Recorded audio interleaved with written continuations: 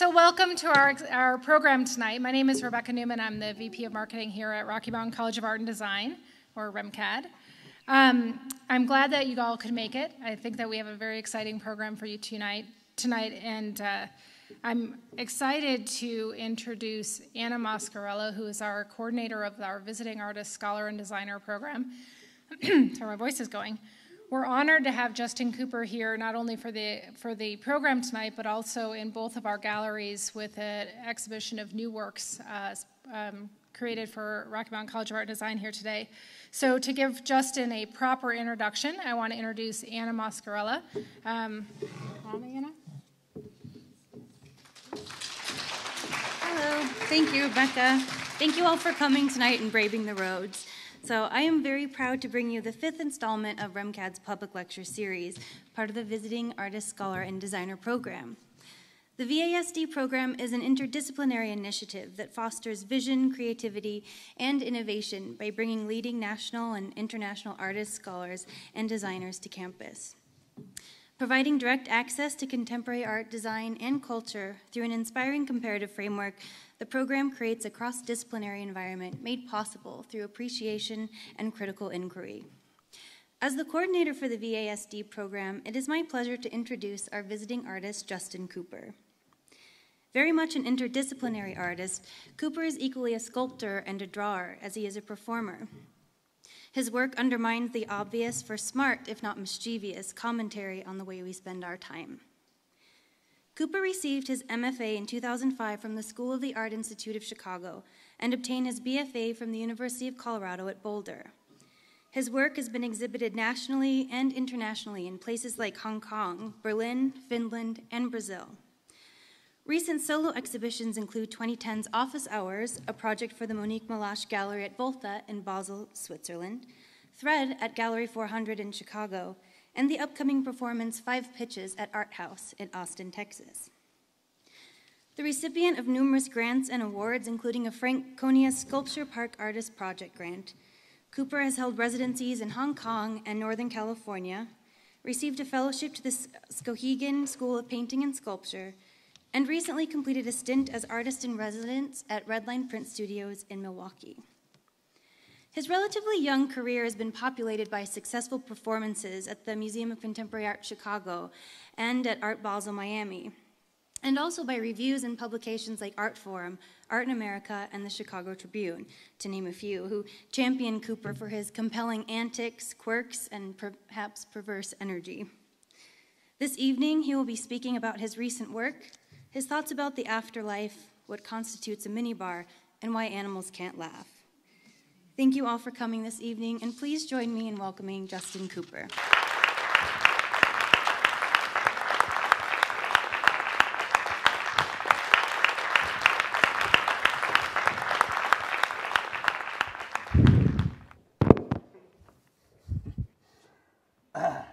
Hi. Thank you all for braving the elements this evening and coming out. It's really great to see you all. I just want to start by giving a huge thank you to the school and especially to everyone who helped make this project possible. You know who you are. It's been great working with you all, and especially I'd like to thank Cortney Stell and Anna Mascorella for making tonight possible. They've been incredible. And let's give them a big hand. And thank you, Anna, for that amazing introduction. So, starting out this evening, well, the first thing I have written here is good evening. I think we got that, okay. So in putting my talk together for tonight, I was doing some research, and I kept coming across, a lot of things, but one thing in particular that really jumped out at me was some thoughts by the 18th century philosopher Arthur Schopenhauer. And for those of you not familiar with him, a basic premise of his thinking is that life has no purpose. It's a little bleak. There is no grand telos, if you will. There's no ultimate direction. In fact, he refers to life as a battleground of tormented and agonized beings. But this is a war that has no victor, no spoils, nothing resembling some kind of glorious climax at all. In fact, instead we have, and this is a quote, momentary gratification, constant struggle, bellum omnium, which is Latin for a war of all against all. Everything a hunter and everything hunted. Pressure, want, need, anxiety, shrieking and howling. And this goes on, sacula saculorum, or until, again, the crust of the planet breaks. Whew.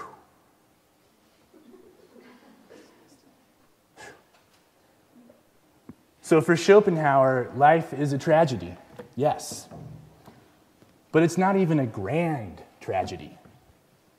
We're not heroes in some epic, you know? Nor is it a divine comedy. To put it in a more contemporary parlance, it's just a shitty movie, folks. Direct to DVD. Right? With an incompetent director, you know, a shitty-ass script, and a terrible cast. It's bleak. It's bleak.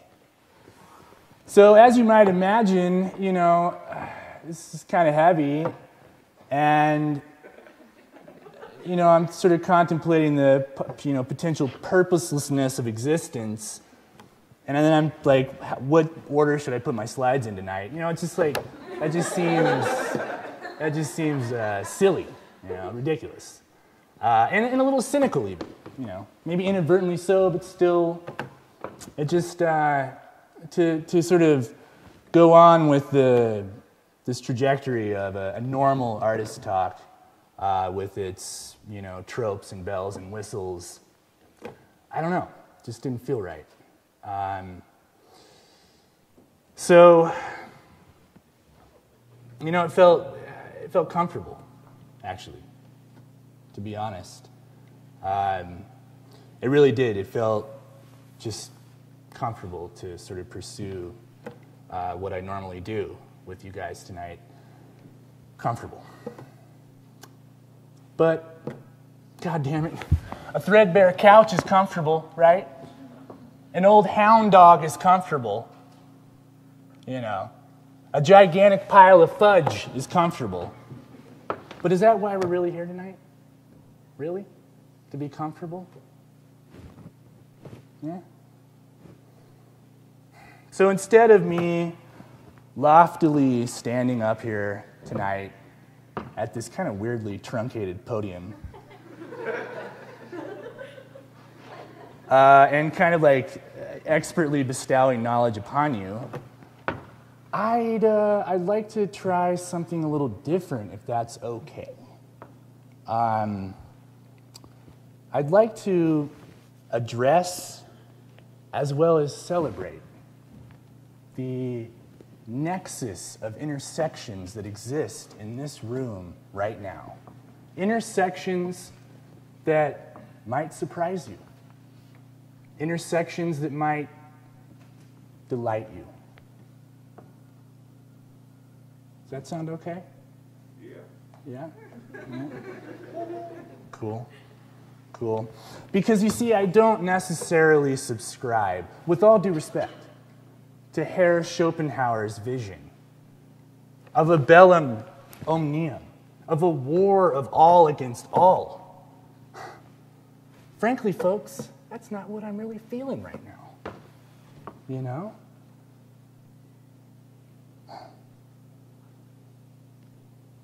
I'd like to use this evening, if I may, to offer my own humble rebuttal. So, we don't really need this.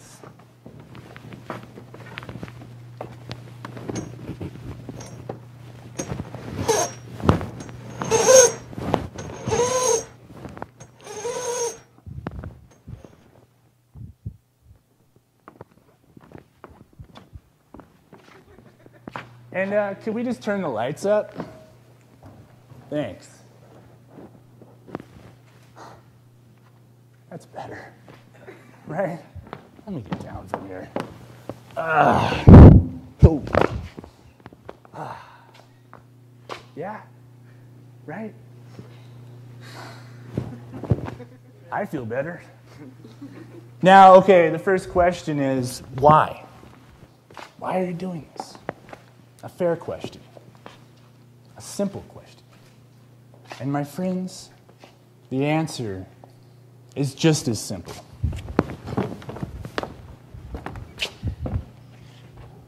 Drink water.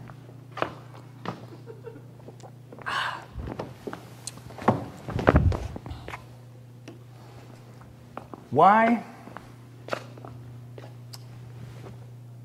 Because I like you. It's true. No, I said it. There, I said it. Yeah. I like you. I like you. I like you. Thanks. I like you. Thanks. I like you. And you. And you. I like you. I like you. And like you,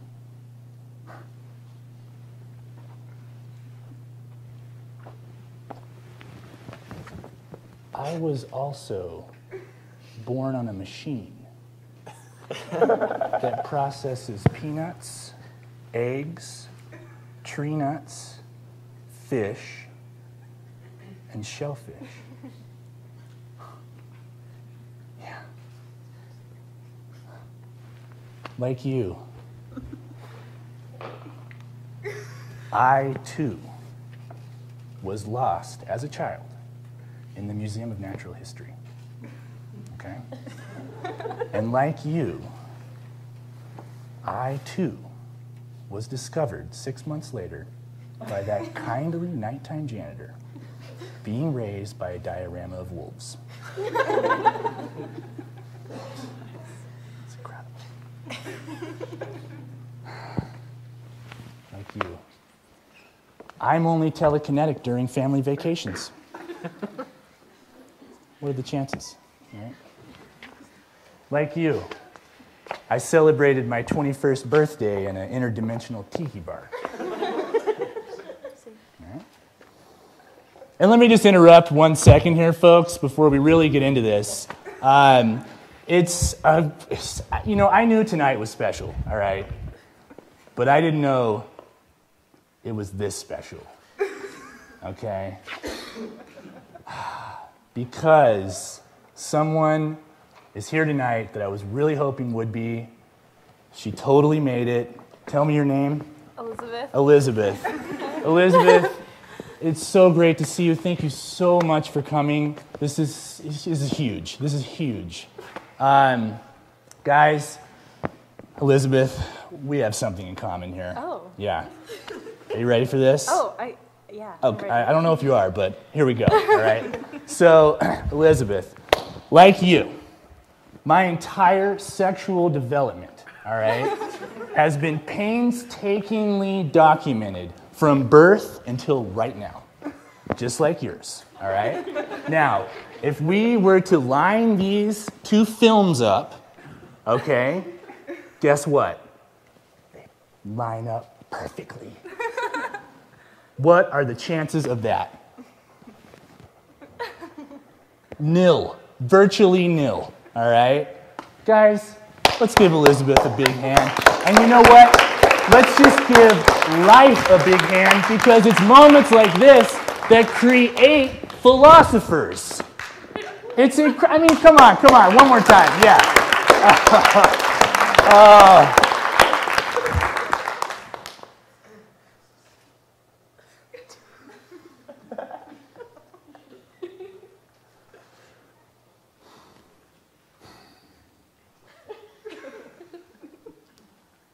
I didn't know you were going to be here.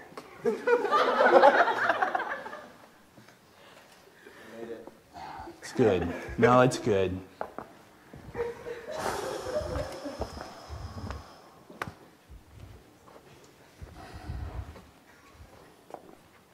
Excuse us. We're going to have a little thing here.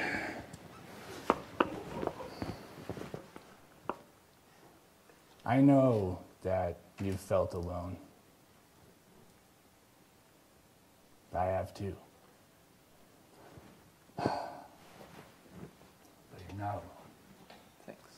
Yeah, thank you. You're welcome. Because I've seen him too. Yeah. I've had the visions. He's appeared at the foot of my bed. Darkest hours of the night. Who? About to get to that. America's first funny man, Will Rogers.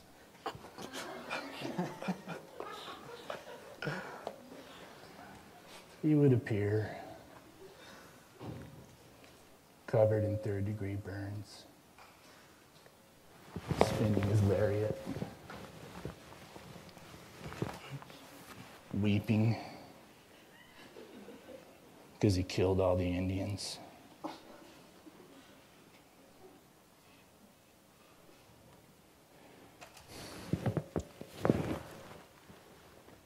talk more later. Thanks. Thank you. Thank you. Yeah. It's not all fun and games, you know. It's sometimes things get heavy. Where were we? Oh, hey, like you and Whoopi Goldberg, coincidentally, I hunt and kill humpback whales using giant underwater sonic explosions. It's awesome. Whoopi Goldberg too? Yeah. Believe that? Small world, man. Smaller than we realize. It's not just fun, though, it's important.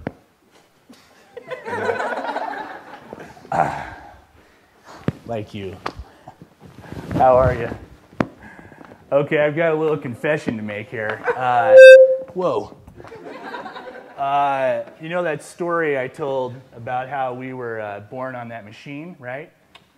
That's not entirely true, okay? The full story, like you, sir, just like yours, came out covered head to toe in hieroglyphic tattoos, quoting Wittgenstein in perfect Navajo.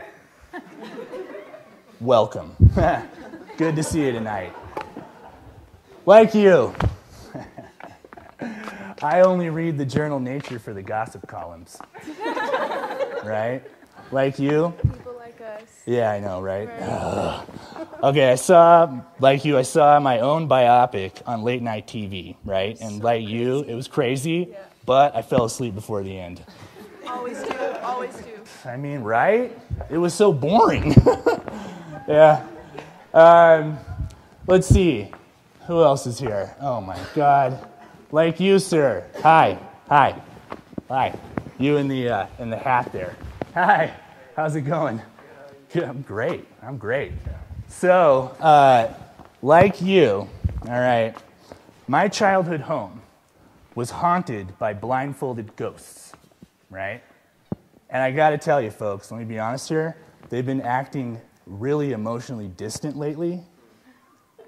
It hurts. It hurts. It does. Yeah. Like you, sir, and really, please don't be embarrassed. You're not alone. I also have yelled out the wrong name during masturbation. Right? It's awkward. I know, it's awkward. I couldn't look in the mirror for a week, you know? Oh boy. Let's see. Like you, I wonder what you think I think. You think, I think you think, I think you think, I think, you think I think, you think, I think you think, I think you think, I think you think, I think you think, I think you think, I think you think, I think you think, I think you think, I think you think I've been thinking about. You know what I'm saying? That's cool. Don't worry about it. Okay, like you, I don't mean to make light of this at all, okay? But I also almost died from, pay attention, I almost died from late onset ADD. Anyway. Oh, wait, you hear that? No, you hear that, guys? Hold on. You hear that?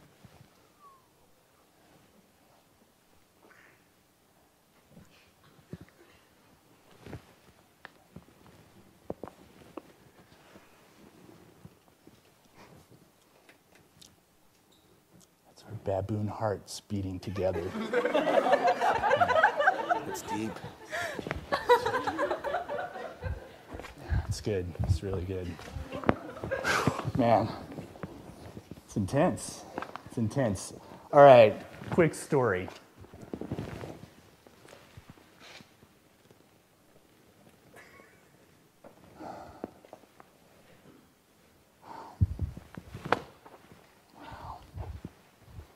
Okay, let's see. What's the best thing to do here?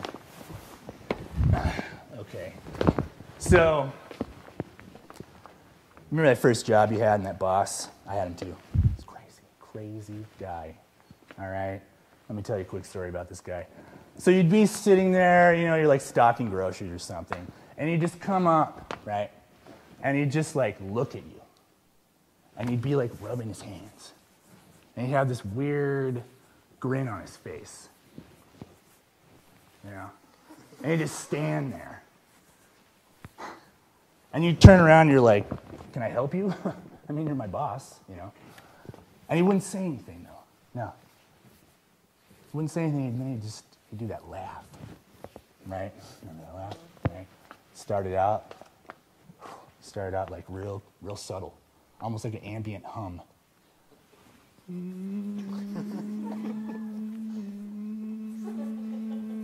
keep rubbing his hands. Start to get higher pitch, right? A little bit louder. And his head would bob. And then it would like explode.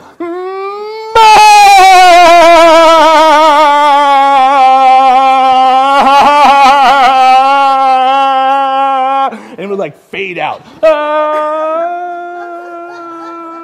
Like he was traveling through a canyon away from you. You know, like.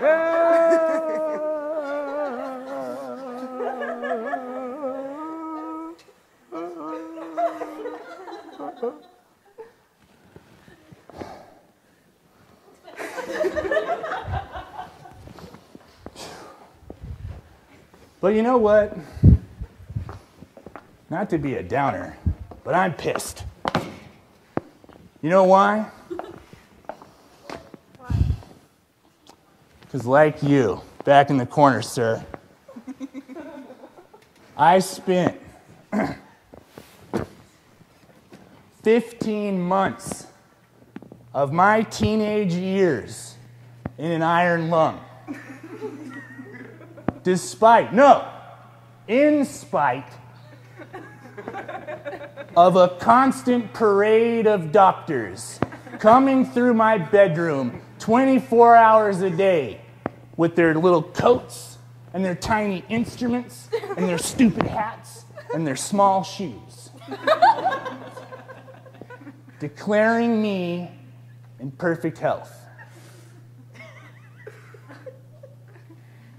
While we're on the subject, like you, friend, I have emerged from the surf wearing nothing but freshly hewn pelts, waving an axe around, screaming something about narrative continuity.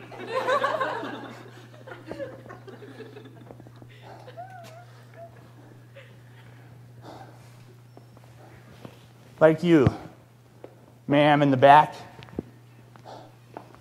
Yeah, you.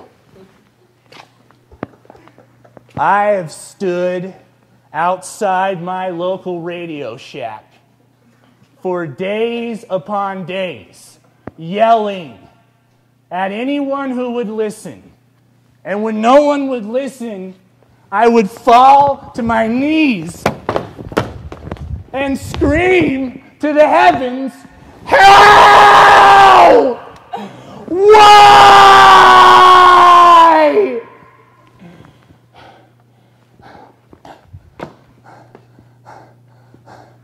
Like you,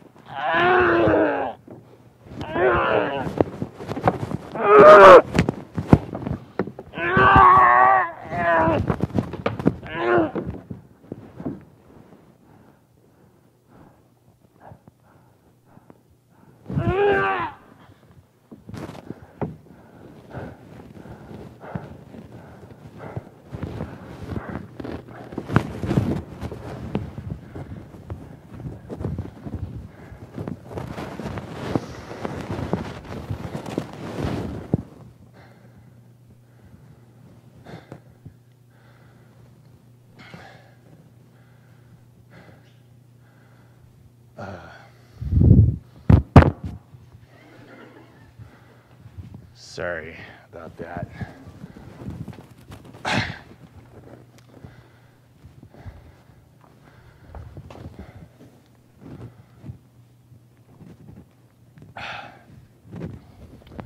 Did you get that?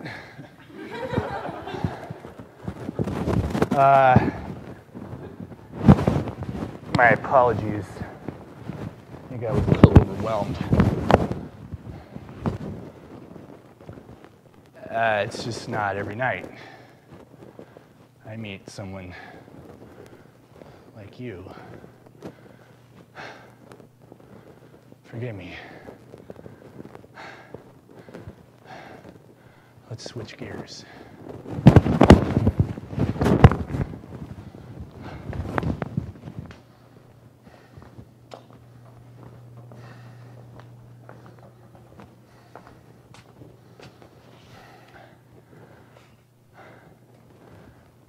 You remember when you visited that nature preserve?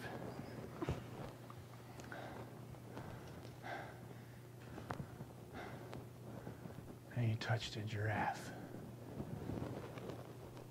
for the first time.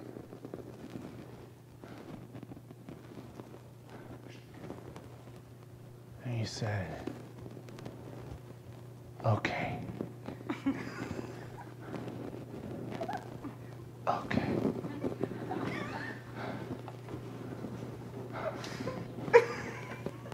That was me. That was me. And then a week later, when you found out that said giraffe had been killed by lightning, and you didn't feel anything. That was me too.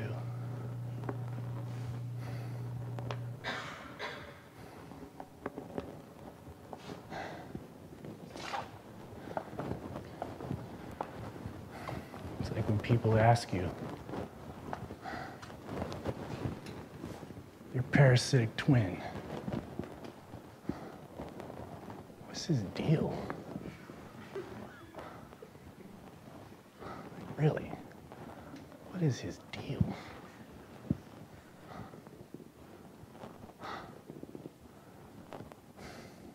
I guess ultimately, what I'm trying to get at here is we only have each other to reflect each other, right?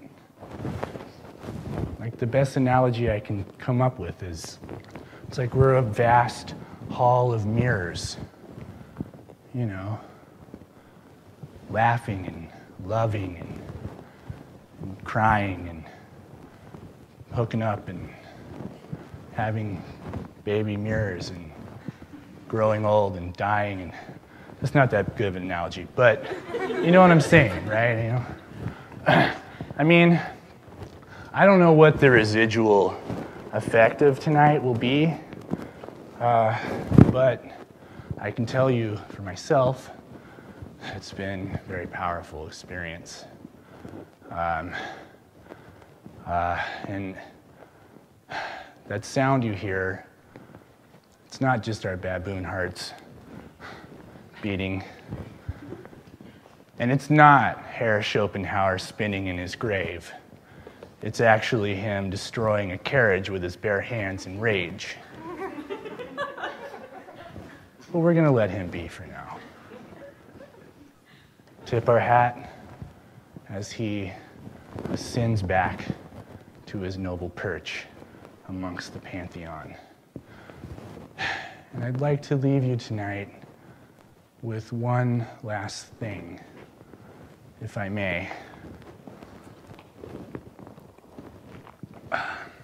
It's a secret. It's a special secret. And there's only one other person that I know is aware of it. You.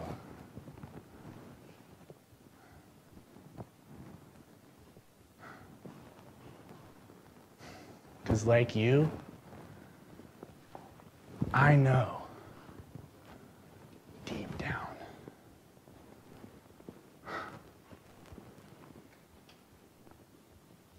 that panic is always stronger than love.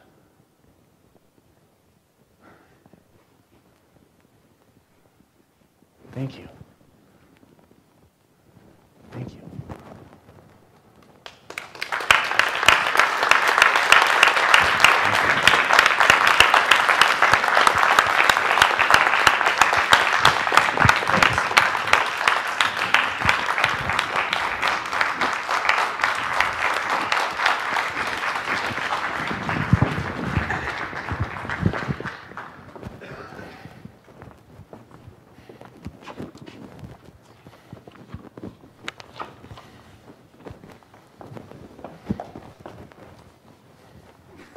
You're welcome to stay.